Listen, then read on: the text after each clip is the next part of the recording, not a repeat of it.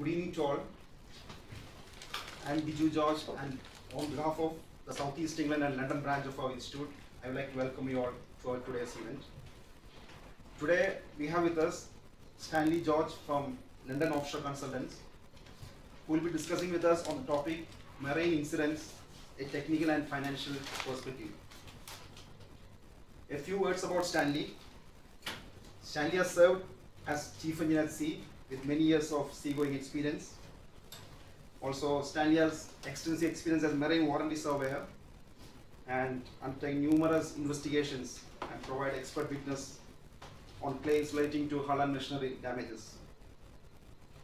Stanley has served more than 10 years with V-Ships Glasgow and thereafter with Brooksbell, and before taking up the current role with LOC as a marine surveyor. Let's welcome Stanley to deliver the presentation. Thank you, William, for the presentation, for the introduction. Okay, then the introduction part is over, so I can start straight on with the presentation. So it is a nice place to be here on a Friday evening, which I assume you will agree on a nice sunny day and a World Cup going on.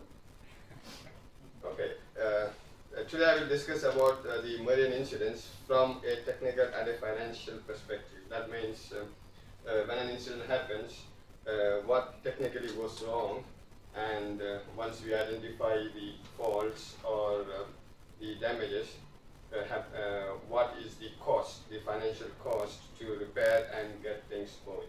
So that is the basic idea on this presentation.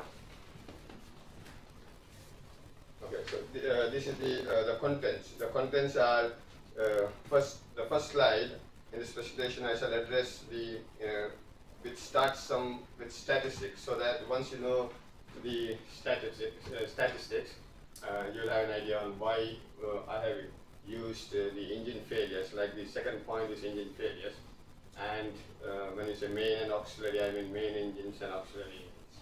So after that, I will discuss on a common cause of these failures, and then going forward, I will discuss on the repair and cost related to those incidents. I've got few case studies to back up my discussion. If there are any burning questions in between, you can fire away. Otherwise, we can wait till the end. Okay, here is the statistics. I think you are able to see that. So what it shows here, this static on the horizontal axis is the year from 2011, in fact, to 2015. The reason I've taken 2015 is because that was easily available at the moment. So there are statistics of 16 and 17 as well, but the trend is very similar. So if you see on the top of the graph is the cargo ship, the one in that purple type color. So 3,296 incidents were reported totally in 2015. Of that, the next point is 1,374. That forms 42% of the incidents were related to cargo ships. When I say cargo ships, it is a combination of bulk carrier, tankers, and all other type of ships, other than passenger ships, which is the next one. 868 incidents were related to passenger ships. So that means it forms 27%. And the remaining 1,054 were from all different type of categories of the ship, which are many various. So what I will, the main idea is to discuss first on the statistics of the cargo ship and the passenger ship, which forms the main part of the incidents.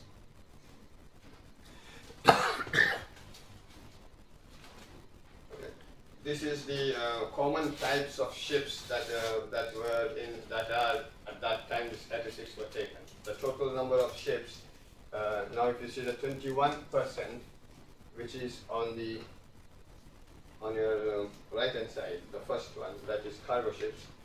Then the container ships is 9%. You can see that one in the right. And the bulk carriers is 20. Oil and chemical tanker next is 20%, and 6%, the last, is passenger ship. So now there is a relevance why we saw the incidents on cargo ships were much more as compared to the passenger ship, because there was a lot of cargo ships as compared to the passenger ship.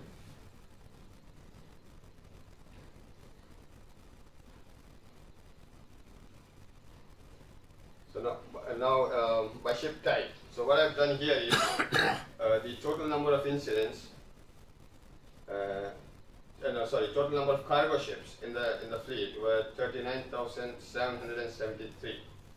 So the incidents which shows is 1,374 were related to those 39,773. So that means it's only 3.4%. The incidents to cargo ship were 3.4% as compared to the passenger ship, which is 27.8%, because the fleets were very less. I mean, the number of passenger ships were very less as compared to 3,117 passenger ships. So what I'm trying to show here is the number of incidents in passenger ships is relatively more than cargo ship, although when you see a very broad view, you'll find that you may think that the cargo ships are more risky or dangerous.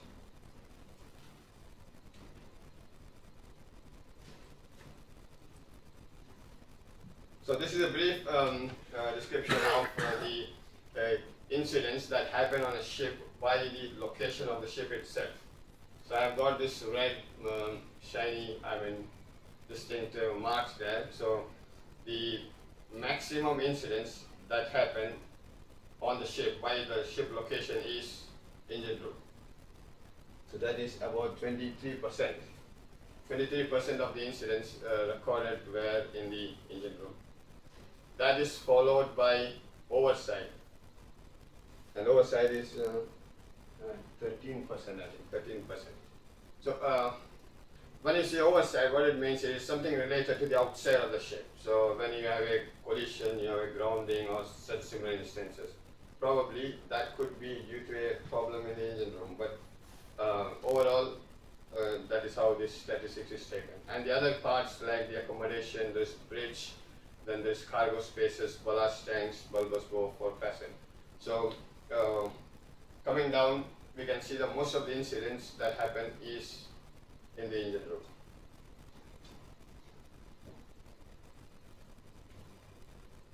Okay. Now, the by incident type. Now, this is the statistics on what type of incidents. Now, this slide is very related to the previous slide. Previous slide, we saw that most of the incidents happen in the engine room, followed by overside. So the orange bars that you're seeing is the incidents that has happened in the engine room.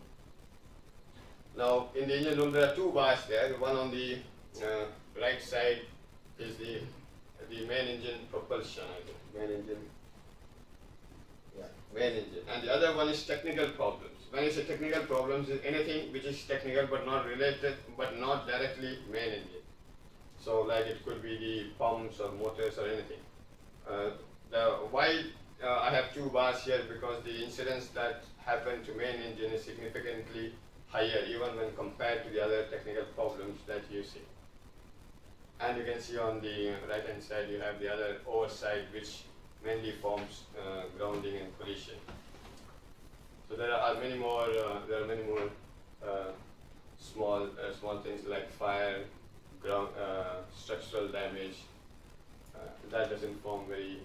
There's also payment issues, pollution. Pollution has also, you can see it's reduced quite a bit from previous statistics actually.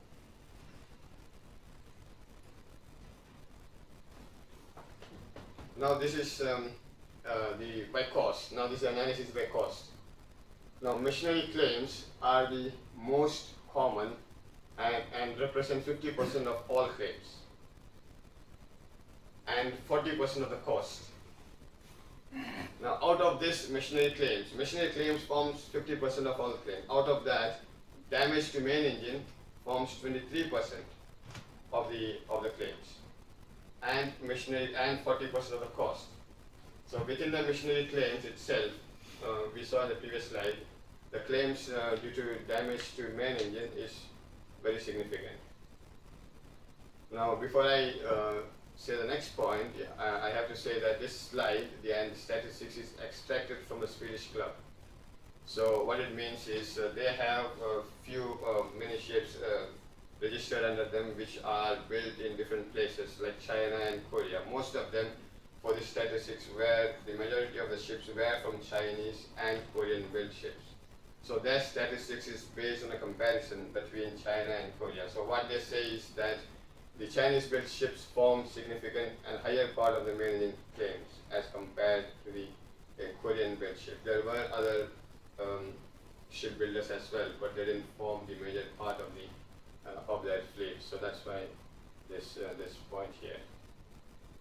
The last point, with 4-stroke engines and the 2-stroke. When I say 4-stroke and 2-stroke, 2-stroke are the main engines normally for the main propulsion, and 4-stroke are also main engines sometimes, but it also forms the auxiliary or generator engine. You could say the difference is they operate at a higher speed than main engine, and it's 2.5 times more claims on 4-stroke engine as compared to the main engine.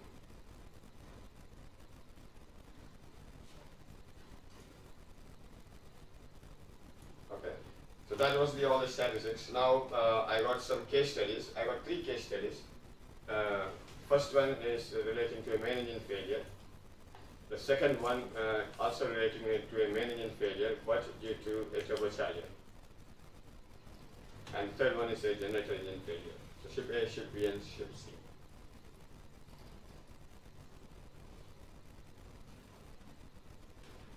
Okay, the ship A, the main engine unit number 5 sustained damage while in operation.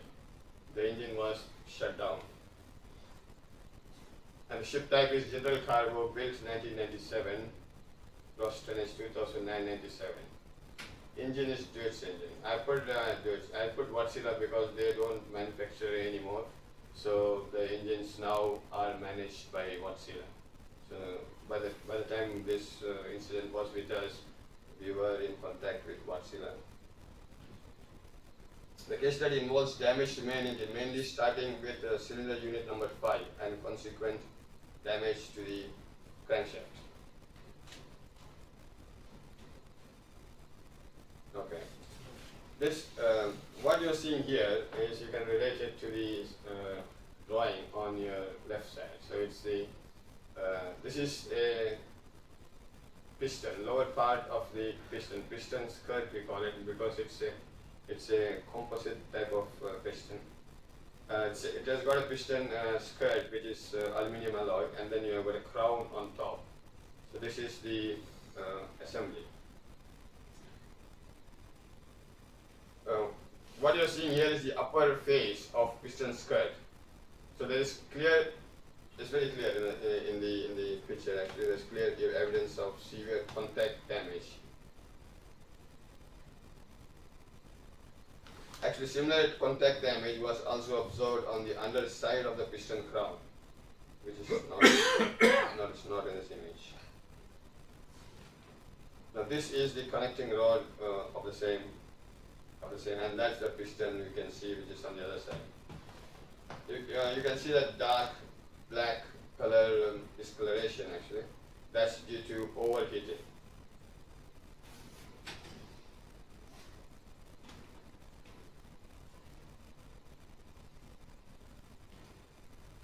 This is the bearing. You can see that it is already squished out actually because of the load. And the bearing is this doesn't work actually. Yeah, you can see it fits into the connecting rod actually, which is behind that. You can imagine the pressure that would have come for this to come to this stage. Okay, so this is the black one. The bolts that you see, these are the bolts that holds the piston skirt to the piston crown. In this case, there were 4 bolts by design, which is supposed to hold it together. So this is a typical case of necking. Okay?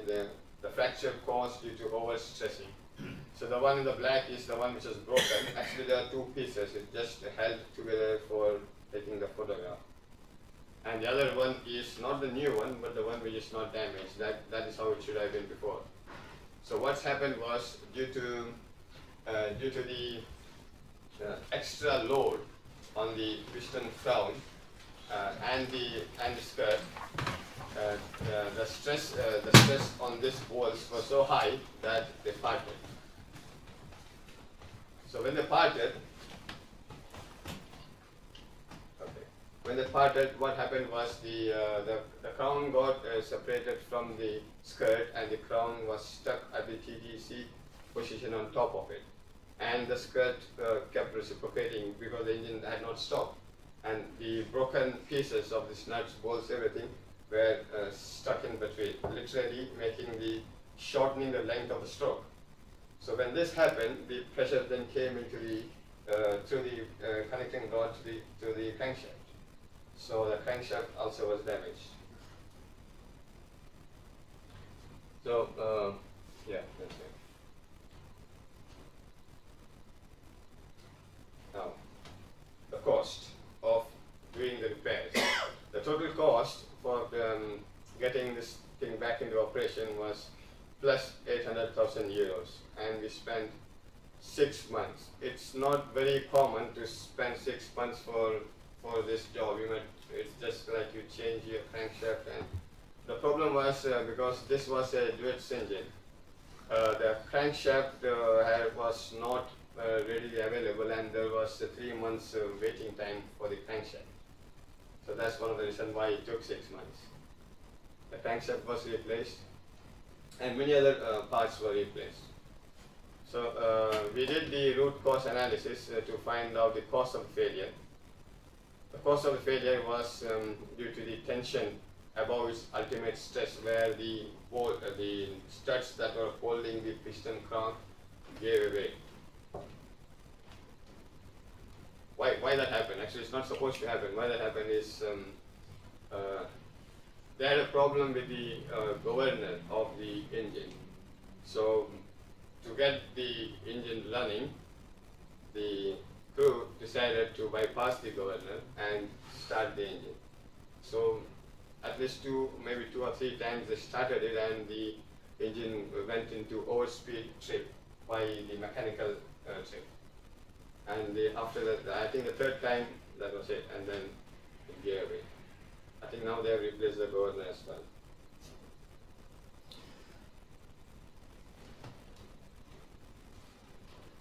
This is the second case. This is the damage to main engine, turbocharger, and subsequent main engine failure. So here, the vessel was on a voyage from Russia, from port in Russia to Finland. The damage to the turbocharger caused the main engine to fail, and resulting in loss of propulsion. And basically, the ship had to be towed to the nearby port. It's a container ship, built 2010, an engine MAN, 8-cylinder engine.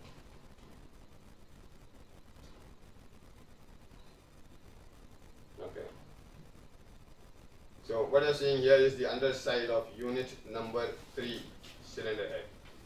So these are the exhaust and the inlet valves. So it's very clear, so they are damaged, the valves are damaged, and some of the broken parts.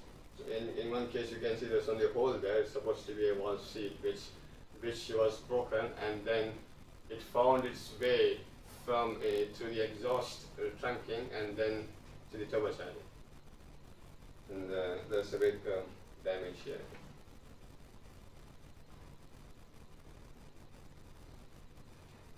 So this is the impeller of the turbocharger. You can see there is the rubbing between the rotating and the stationary part. So the damage that you see here is due to the contact between, maybe there are some foreign particles which has gone into it, and it should be in very nice alignment with the outer part is the stationary one, and the inner is supposed to be rotating freely.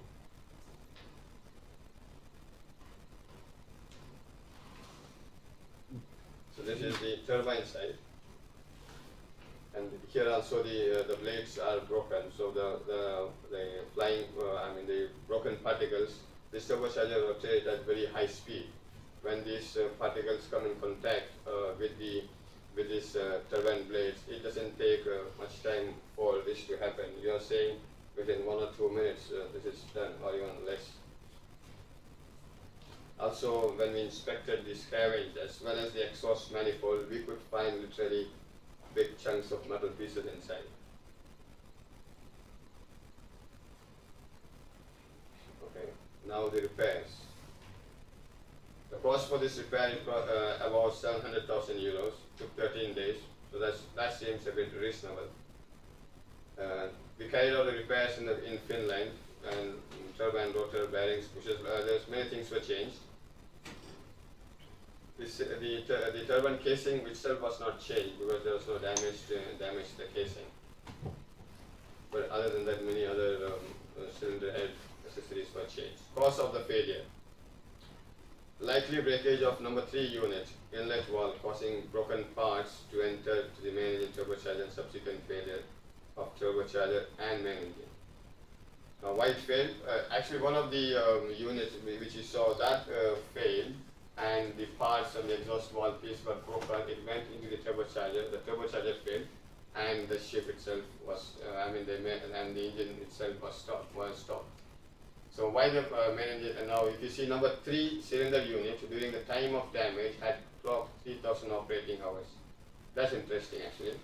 The manufacturers recommend replacing this or overhauling at between 30 to 40,000 hours. So it's there's a big range because it depends whether your engine is operating on heavy oil or fuel oil. So that's why it's a big range there. But this is nowhere close to that.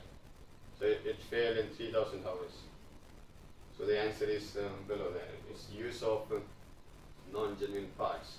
So when we had an inspection of the other spares that were on board, we could not, in some of the spares, we could not see the actual original manufacturer's stamp on that. Plus, we could not even trace the orders for the parts that were in place when this happened.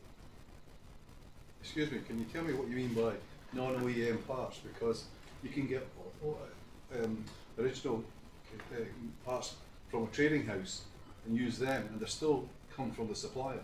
So was it completely rogue parts? I think it's completely rogue part, because the two things that we were looking at is if there are any indications that it is from the OEM, or if, as you said, if it is approved by the OEM, provided by third-party supplier. So in either case, we could see that in the orders report. Yeah. Oh, thank you. Sorry, can I clarify, when at the time of damage it clocked 3,000 operating hours, how many hours did it have on in total? Was that 3,000 since its last overhaul, or from? Oh, it is 3,000 since the last overhaul. It was from the last overhaul. No, no. So the next overhaul was due at 30,000 hours. So the non-genuine parts are suspected fitted by the people on board. There are a few reasons how we came to the conclusion is we checked the maintenance record history, including like the level analysis and exhaust temperatures and various other, and also records of the maintenance history that they had. So it didn't seem they were negligent in the maintenance side of it. But when we looked at these parts, we could not really track from where these parts have come in. That's how much we can say at the moment. Yeah. Did you identify any other parts of the engine which had non-genuine parts? Yes. That's how we came to this. The reason how we came to this was we initially identified some other non-genuine parts. We then tried to look into this part, and then we found a few other non-genuine parts which fell away. I think that was your question, isn't it? Yeah. Yes? When would use of non-genuine parts not be a human erroneous action? Sorry, can you ask me again? When would use of non-genuine parts not be a human erroneous action? I think it is it's a bit mixed between that. When you say non-genuine parts, if somebody has used it, it is a human erroneous action. So. Okay, but you put it in the alternative, so I was wondering what the options were there. Yeah, it is. Actually, if you see at the end, everything will be a human erroneous action. I thought as much. Yeah. So our idea is when you just say human erroneous action, so see, if there is no human, there won't be incidents or accidents. No. This is an actual legitimate legal question. This is why I want to know if I you know, have so- an example of yeah. a non-genuine use part that is not attributable to you at a road We also look into the training certificates that they have, that the crew are competent enough to do the actions. So, in fact, when they got the certificate, they got the training, and they follow the checklist, they got the maintenance carried out as per the OEM. Then we say that it should not be a it should not be a human erroneous action because they have done due diligence for their. Thank you. That's the distinction I was after. Thank you. So, I mean, I apologise if this is going to come on, It's all right, but my next question would be, what does the management system say, and what was the management policy for purchasing spare parts, and you know, so which human approved the purchase of the spare parts, and was there an intervention by a senior manager or superintendent who actually made that decision to supply the wrong parts and left the crew with no other option but to use them? So, I mean, I don't know how far the investigation goes, but Yeah, exactly. That is the answer actually. It could be. I don't know. They have a planned maintenance system on board, and there I don't think any company will officially will even agree to use a non-genuine part. But it was there on board, so our investigation was limited to that finding. well, I'm sure, yeah. Now there should be a office review to see why this happened. So it will be, yeah. That is another investigation altogether, you know.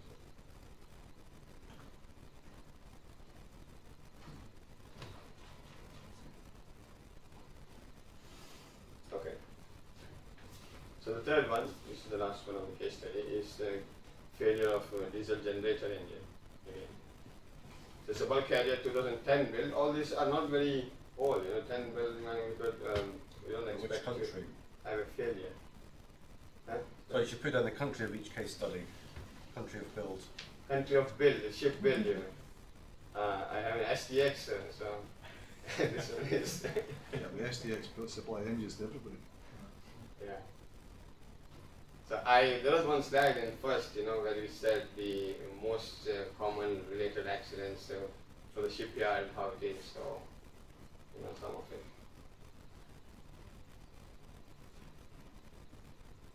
So the next slide, which I'm showing, is the incident occurred immediately after carrying out a repair. So that gives a very good hint now what I'm going to talk about. So this incident happened immediately after a shore contractor came in to do a repair, and after the repairs is this.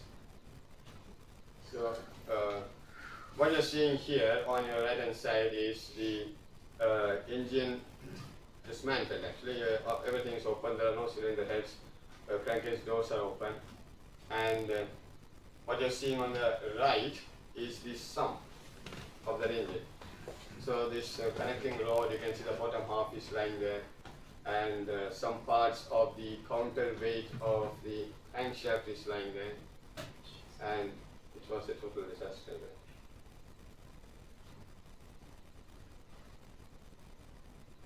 Okay, so I can do some statistics. Preliminary survey was carried out soon and found that engine number 1 required replacement. So actually what happened was, in this case, the ship had 3 generators. They had some blackout issue sometime earlier, sometime in early December. So when they had the blackout issue, they asked some approved, of course the contractor is approved by the OEM to do some repairs on this. So the contractor came in and repaired number 1 and number 2 generator, and they repaired it. It was not a routine maintenance, so they had some problem already, so that's why they came in to repair. The repairs are complete actually within 15 days of the problem. So this is the crankcase door, what you're seeing on the right, the aluminum crankcase door. The connecting rod, which you're seeing there, that broke in through the door, and that's the hole you can see there. And the small piece there is the flyweight of the crankshaft. And on the right you are seeing the piston, I'm sorry, on the liner. The liner you can see is broken inside. So that's a major disaster there.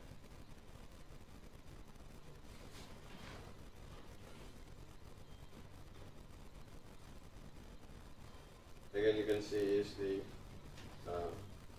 condition of the bearing shell. It's completely damaged. On your left, what you're seeing is the crankshaft. You can see serious pulling marks on the crankshaft. I'm sorry, on the camshaft. So that is where the cam rolls actually. So what you're seeing is there's a crack there, you can see, that's specifically around the number 5 unit, where the cross bolt connects the main bearing cap. And it's the casing actually. So it's very difficult to repair when it forms the part of the frame. You can see a crack in way of the engine frame. So once the connecting rod hit the crankcase door, so it also damaged the engine frame itself. And what you're seeing here is the broken part of the crank counterweight, which has come out actually. There's two bolts holding it. One of the bolts you can see there damaged, and that's gone off and it fell down.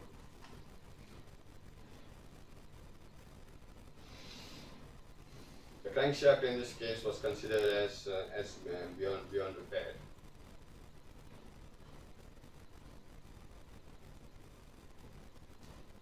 Now, in this case, there was a very high cost. It went over $1 million, and it took more than 4 months.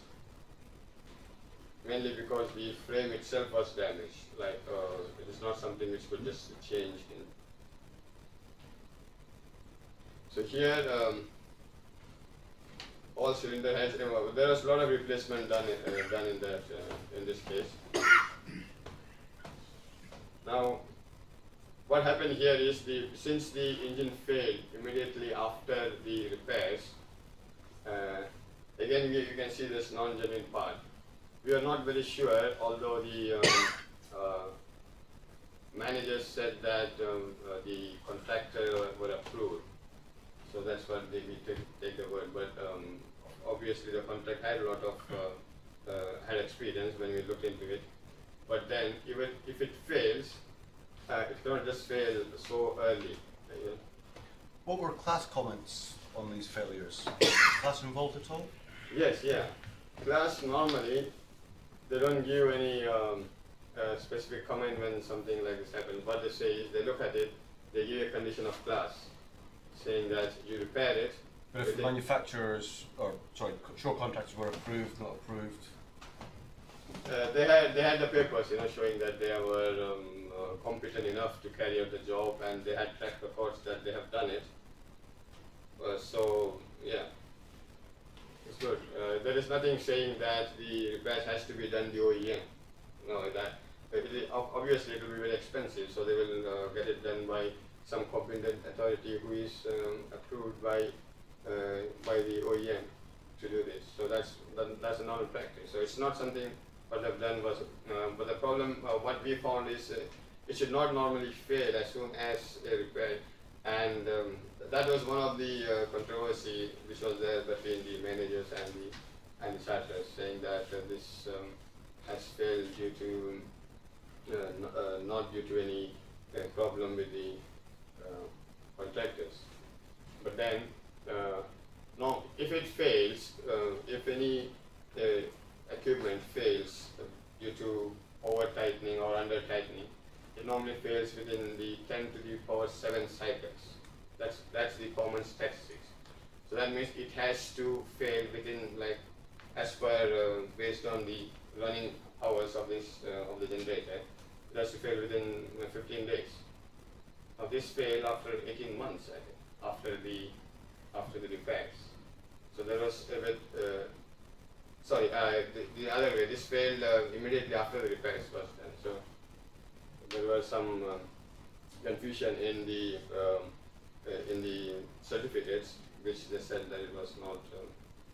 Anyway, so we have said the shore contractors were not competent because although they were approved to do this type of job and they had a lot of experience, they were not actually approved by the OEM to do this to the job, but their experience. But again, that's not a requirement that you should have. And again, in this we cited some of the parts which they had used. This happened in China, by the way. We cited some of the parts which had been used, and again, they were not the genuine parts. So in this case, we did see genuine part as well. They had genuine part which had the stamp and logo of the OEM.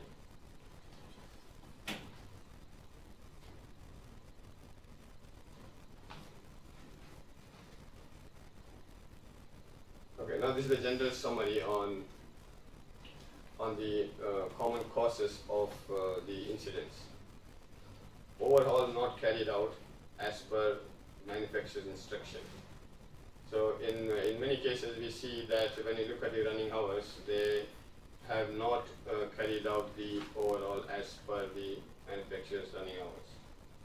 No experts. When I say no experts, that means when you do an overhaul, if you don't have an expert contractor who are experienced to do the job, then you can get some of these accidents, immediately after the overhaul. Non-genuine parts, that is always an issue. Crew knowledge, experience insufficient. What it means is it's not that the crew doesn't have knowledge. Crew nowadays, most of the crew, they are more into operating, so they have to concentrate on operations. If there is a problem or a repairs or a maintenance, it's contracted to third-party contractors who come and do the repairs. But the problem is, if it happens while running, while at sea, then it's difficult for them to get the correct repairs done. Also the maintenance part of it.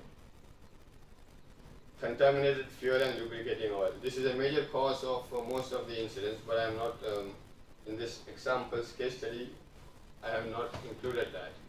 Contaminated fuel is a major cause because especially with the change in high sulfur, low sulfur and viscosity changeover, so there has been a lot of issues. Also this hybrid fuel sludging, and lubricating oil. Lubricating oil, this is something most of the ships, they have the planned maintenance system. As part of it, they do analyze the lubricating oil analysis by some third-party shore contractors. So it is very important that you do the lubricating oil analysis, and which not only tells you the condition of the oil that's in use, but also the condition of the equipment. If there's any damage to the equipment, like you can identify from the lube oil analysis. Incorrect purifier operation. This is one of the many major causes that we have seen. Is mainly this relates to the heavy oil purifier. Heavy oil purifier, when we use the heavy oil, it is supposed to be heated up to 120 degrees centigrade, which is normally maintained by a thermostat which regulates the temperature and keeps it steady without fluctuating. In many cases, we find that the auto controller does not work, and there may be somebody who is manually trying to keep it to 120. So it doesn't normally work like that. And this, when anything below 90 degrees, on the purifier, it will not be purifying unless it will be just acting as a pump. The last point here in the common causes, bearing failures. Bearing failures are obviously the most expensive of all the other loss, because normally bearing failure leads to very high consequential damage, like the crankshaft, and the crankshaft forms a major chunk of the cost. Root cause and extent of the damage. So now what we have seen is, when any incident like this happens, we have found out the common causes there on the top, the first paragraph. Now to find out the root cause of a incident is very important for us and for many other entities as well. Mainly, if we know the root cause, we can then avoid such reoccurrences. Of course, also root cause can also be used to apportionate claim as well. Thorough investigation of the incidents to assess the extent of the damage. This is something which is also very important, and it's very one of the things very critical is once this incident happens, you don't have too much of time to do a detailed investigation and then find the extent of the damage. It is as soon as possible do the investigation, find what is the damage, and then the next part is you have to decide what is the repair. Can the ship be repaired in this port? Is there a port nearby? So it is very critical that you know the extent of the damage. Like there is a case where very recently there was a problem with the rudder. So it was a grounding issue, and when we investigated, we found that the rudder was bent. I mean the stock was bent. So now they had to urgently take to a nearby port. So the rudder, the stock was, it's a dry dock. We removed the stock, took it to the port, and then after 3 days, they conclude that sorry, we don't have the facility here to find how much eccentric the stock is because of the length and the diameter, and the stock has to be in this case transferred to some other place. So extent of the damage will, if you are able to know the extent of the damage, you can minimize the cost and find the right place for repair. That ties up with the last point. So decisions taken at an early stage are crucial for repair. So if you have taken a wrong decision, that may, and then you just increase your cost. That's it. Thank you for listening.